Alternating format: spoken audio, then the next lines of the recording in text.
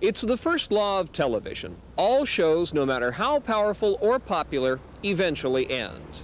This week, after 9 years on ABC and in syndication, the physics of television finally caught up with Family Feud. It was not a tremendous amount of surprise. The ratings have begun to decline over the past 3 or 4 years, as happens with every show on the air. But in its heyday, Family Feud was a daytime powerhouse.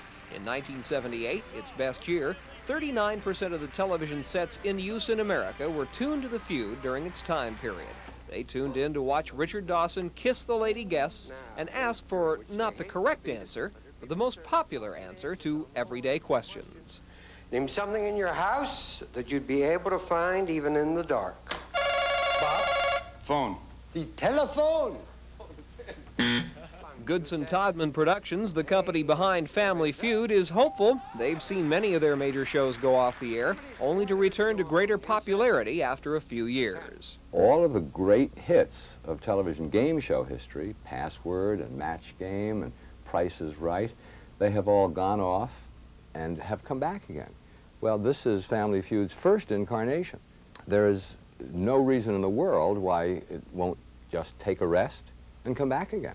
As thousands of Family Feud fans are no doubt saying right now, good answer, good answer.